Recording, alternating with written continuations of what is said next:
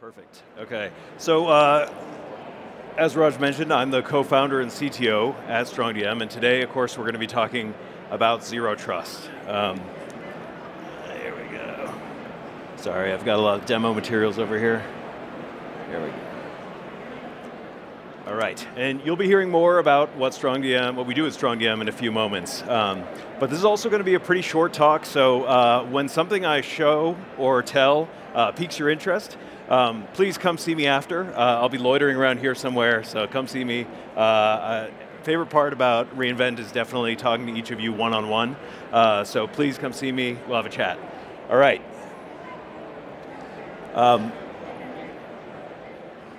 So let's go ahead with one additional little bit of housekeeping. Out of respect for your time and attention, I want to help you confirm whether this is the right talk for you. So I've got a few statements that I'd like you to reflect on. So if you answer yes to all of these statements, then congratulations, you've already got zero trust access, okay? So here we go. The first statement is, my information systems, they're not critical to my organization. All right, second statement. Data breaches aren't really a big deal. I don't know how many of you feel that way. I don't know, some people feel that way. All right, how about I love handling passwords, keys, and secrets. The more touches, the better. I don't know, do any of you feel strongly about that? Okay. A fourth one is I love my VPN. I hear that sometimes. I hear people say that. I love my VPN. I wake up, I dream about it. My VPN is great. Also, maybe my colleagues and I have only those privileges that are necessary for our jobs. That seems like a pretty common state of affairs. All right, how about every button click and every gesture and every command is continuously authorized in my environment according to a centralized policy? That's like a bit of a mouthful. How about I have enough evidence to prove these claims during an audit? Anyone feel like they have an abundance of evidence? All right, so if you answered yes to all these statements, you can just run out of here and I won't be offended, all right? But for those of us that remain, let's think about why we didn't answer yes to some of those. So since 2010, John Kindervag has gifted us with some pretty powerful ideals around zero trust. Zero trust isn't about eliminating trust, but about verifying that trust continuously. Zero trust isn't about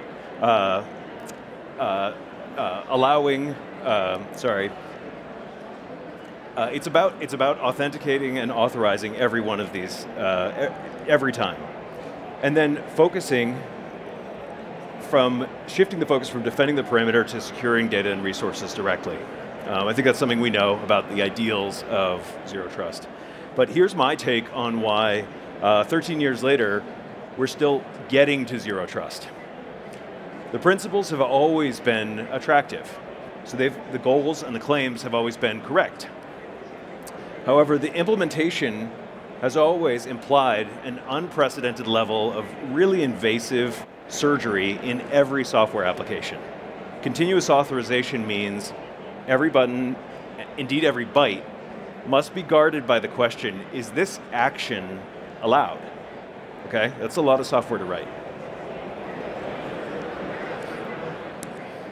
Of course, at StrongDM, we know there is a way to achieve zero trust with zero waiting, zero pain, and zero compromises. And the secret, which we call dynamic access, is to stop waiting for apps to be rewritten to zero trust principles and just start using them. And since we're at an AWS event, I do want to point out a clever trick that some of the competitors of AWS used after S3 became the dominant object store in the cloud. Rather than asking folks to change their applications, they built an API that's compatible with S3. So if you had an app that spoke S3, it could also store objects to vendor X, Y, and Z. StrongDM Dynamic Access adds zero trust API compatibility to all of your infrastructure and applications without rewrites.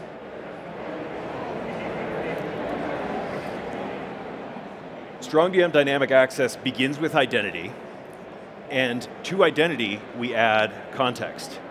We add context from your device. We add context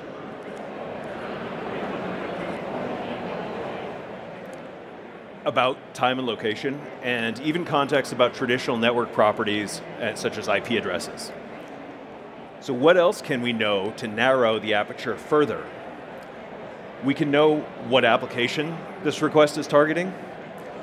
We can know if the application is hosted on AWS. We might even know tags or attributes of the underlying infrastructure. If we look inside the protocol, we might understand even more about the action.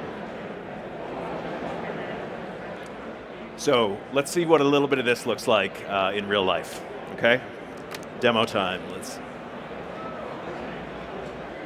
All right, so the story begins here on my workstation. And you'll note that I have no access. So I have 0 standing privileges. I'm logged in, I've authenticated in a passwordless fashion with my identity provider. It happens to be Okta in this case. And then nothing else is happening. I can't do anything, but I have a task that requires access to a Linux server and a task that requires access to a database, okay? So let's go about requesting that access through a number of channels, okay?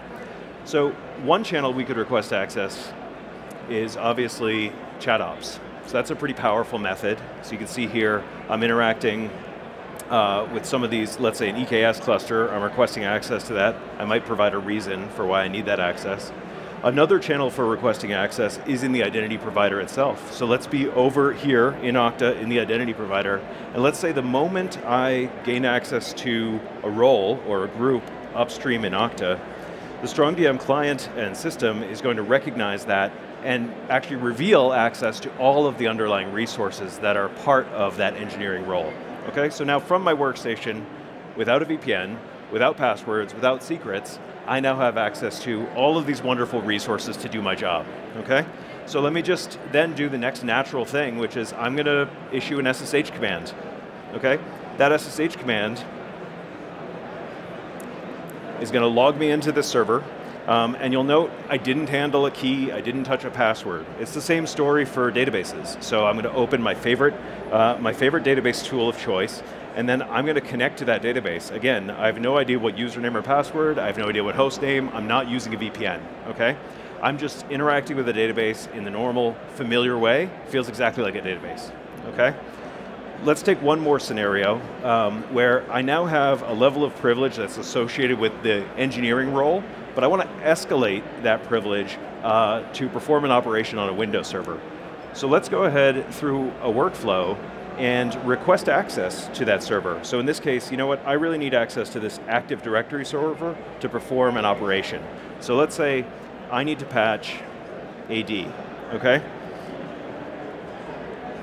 So the very same system that granted me access to the database, granted me access to the Linux system, is now granting me access to this Active Directory server. And because of the way this workflow is configured, my access is approved. So my next step is to simply, of course, open Windows Remote Desktop and connect to that server.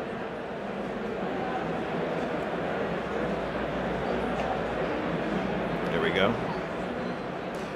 And while the Wi-Fi is letting us through to that Windows machine, you'll note that this is exactly the same authorization, access, authentication procedure for all of these systems, okay? Uniform across every protocol, every system type. And looks like, there we go, there's the Wi-Fi. All right, looks like somebody was trying to figure out how to install WSL on this poor Active Directory server. Okay, we can disconnect from that now. All right, so we've accessed a Windows machine, we've accessed some Linux machines, we've accessed a database. But you'll also note these are all pretty coarse-grained interactions. We either have access or we don't have access. So I did promise some fine-grained authorization. So let's see how policy and fine-grained authorization can play a role in helping us govern some of this access.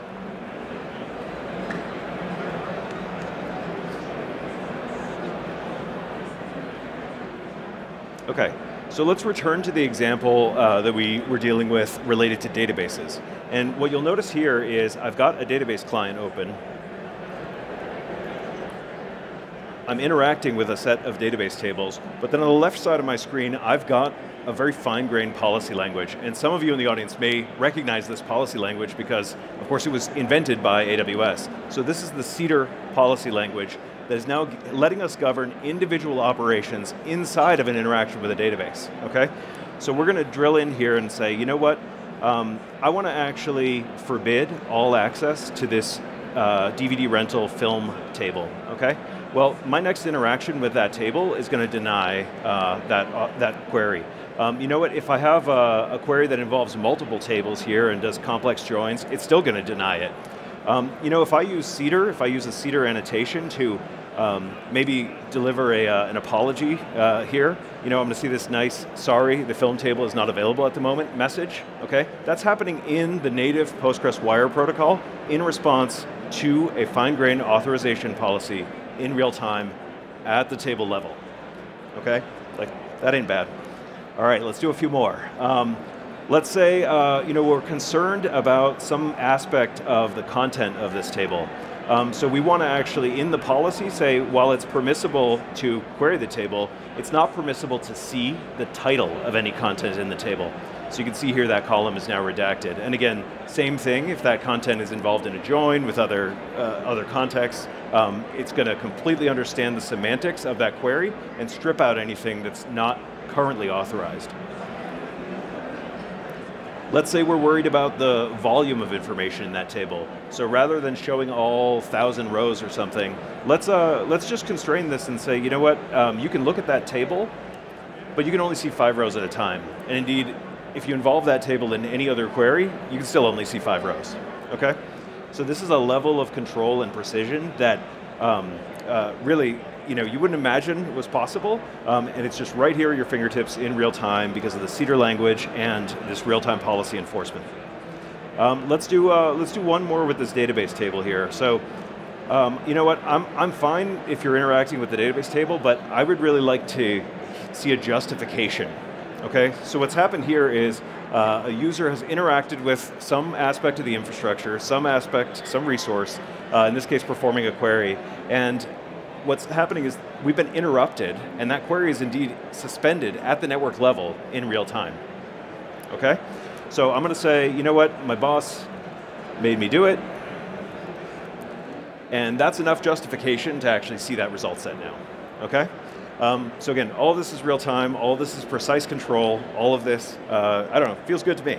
But let's go for a little more broad, a little more diverse example. We're kind of database focused here, and the whole world isn't just about databases. Sometimes the world is about SaaS products, like, for example, Office, okay?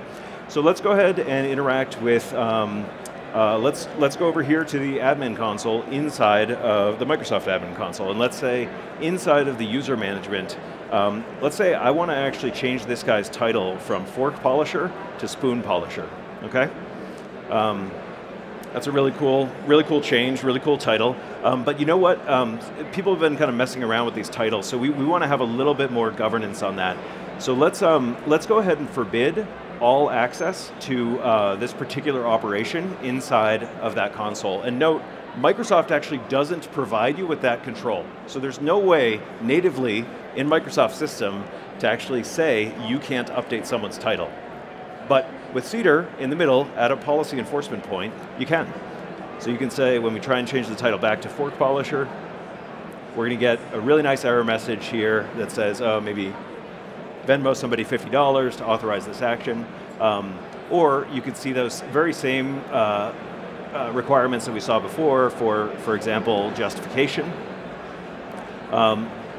Everything in this system recognizes the types of actions that might be appropriate to that context, and so we're getting autocomplete on all these concepts. So again, I'm going to autocomplete that action, and I'm going to say, let's go back to fork polisher. He needs a better title. All right. One final note here, I'm going to show also, just like that justification, you can also choose to, for example,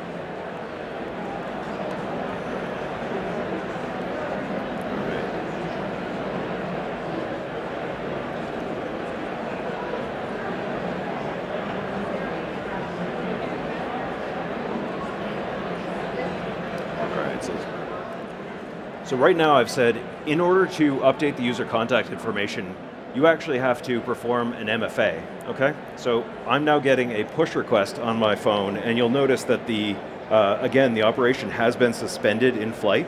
So this push request to MFA is coming through on my Duo app on my phone here, and I'm just going to click, okay, approve. And the moment I click approve, the policy enforcement point is allowing that request to proceed, okay? And again, custom error messages, custom feedback, all that stuff works. Perfect integration with the identity provider. No waiting, ta-da. All right, so we're getting very close to the end here. I asked a question earlier about whether in those earlier statements, whether you'd have enough evidence to prove your case to an auditor that you were controlling access, you had authorization in every case. So let's look at some of the evidence we've been collecting this whole time.